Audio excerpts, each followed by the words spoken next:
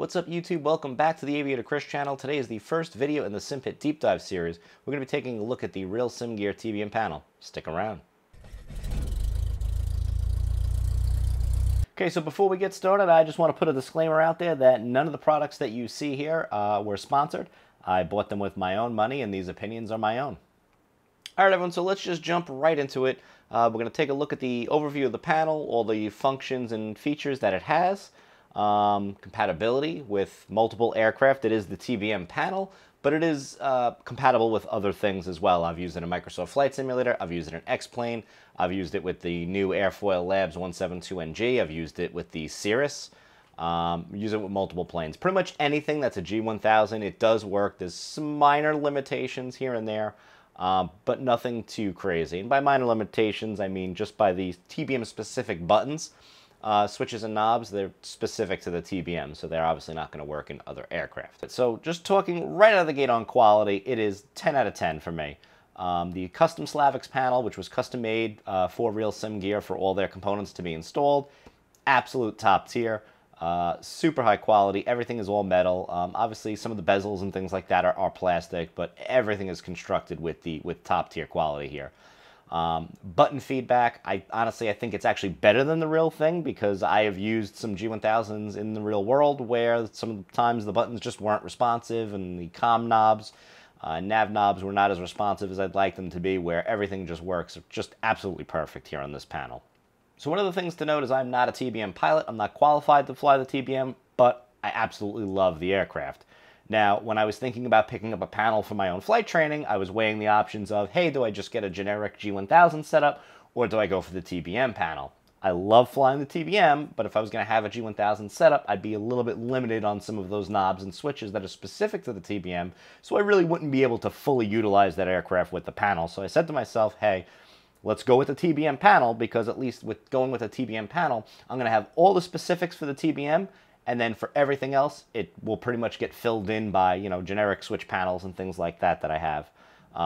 So that was pretty much the reason why I went with choosing the TBM panel overall. This panel pretty much covers 99% of the things that you would need to do with the TBM 900 by hot start in X-Plane 11. Now, the only thing that I just can't see how you would do is be able to reset circuit breakers and things like that. That is typically with the in-game VC. I don't know of any way to do that externally. Obviously, this panel doesn't support it. I don't know of any panel that supports it. That would be a little bit over the top, I guess, unless you were really going for a full-blown TBM replica, which I wasn't going to do. It was mainly going to be able to fly the TBM 900 without any issues and be able to use it with G1000 on every other aircraft. So now with that said, you have the full icing panel for the TBM. You have the full lighting panel for the TBM. Even included, which actually surprised me, which I wasn't sure about, is the start switch is spring-loaded, from what I understand, on the real aircraft, and they replicated that here. So it's kind of cool to hit that start switch, hold it 2 seconds, and release, and it comes back on its own. You don't have to just toggle it up and toggle it back down. They did a really good job with that. The master warning and master caution buttons all work. They illuminate. They do everything that they're supposed to do, which is great, because especially on shutdown, the TBM likes to chime pretty much every single warning as the engine's spooling down, so it's great for resetting those, and obviously anything in flight if something were to come up. We also have the full landing gear and pressurization panel. We also have the full keypad for entering in-flight plans, which is fantastic. I actually wish I had that in the 172. Instead of having to spin the knob and, just have to enter and everything manually. It just seems to take forever, where, you could just a couple of key presses and boom, your flight plan is entered in. Audio panel also works as intended.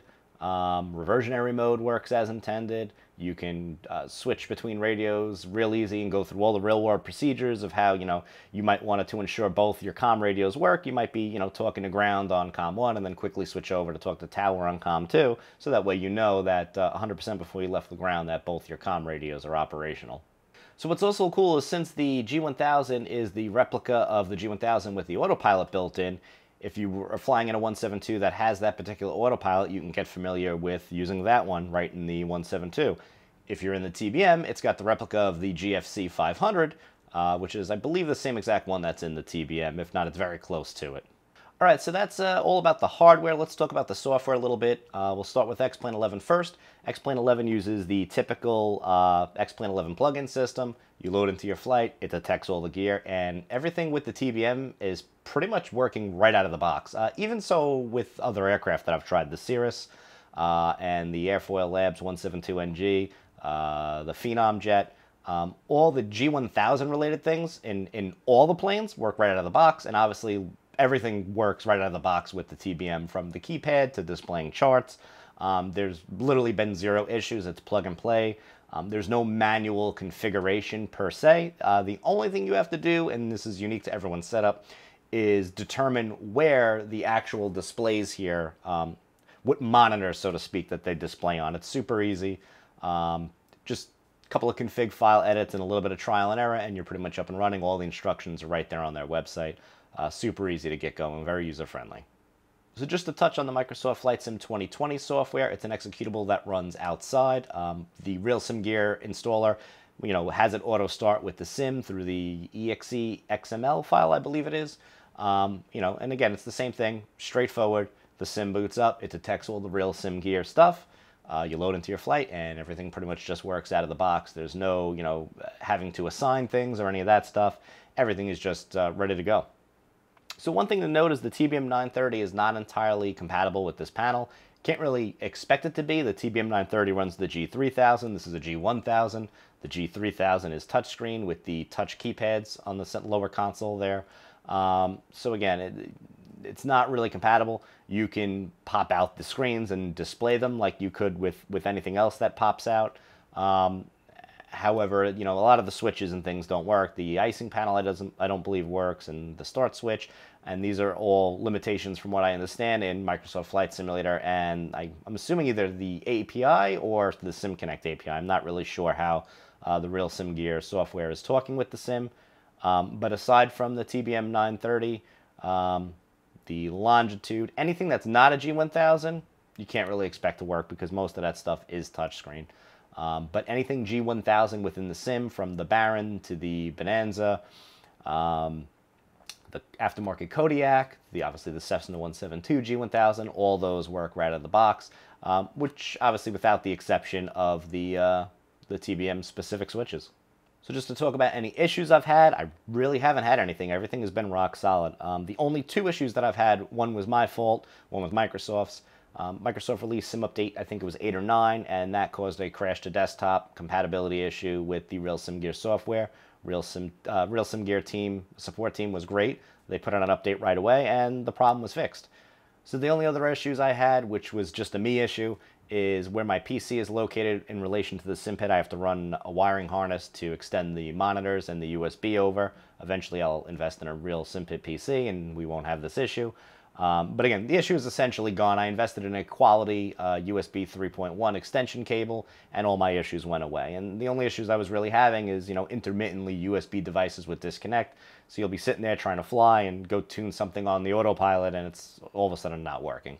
But I replaced and upgraded to a proper USB 3.1 cable, I believe it is. I'll put the link in the description. And all those issues went away. All right, so that pretty much does it here for the Real Sim Gear TBM panel deep dive. I would, my closeout thoughts, 10 out of 10. It's superb quality. I think it's worth every penny. The software is great. Everything is plug and play. The quality of the hardware is fantastic. The build quality overall, everything is just fantastic. A lot of people ask me, how'd you justify the cost? It's expensive. For me, I don't get to fly as much as I would like in real life. So this essentially is a way to stay sharp. I'm going for my instrument rating and being able to go through all the menus on the G1000s without even thinking about it and keeping that muscle memory. That's the primary purpose of what this was all about. All the fun that comes with it, that's just an added bonus. But it was mainly, it's a memory aid and a learning tool, and being able to fly proper procedures and do things on Pilot Edge and VATSIM. It's just absolutely fantastic. All right, everyone, so that's pretty much it for this video.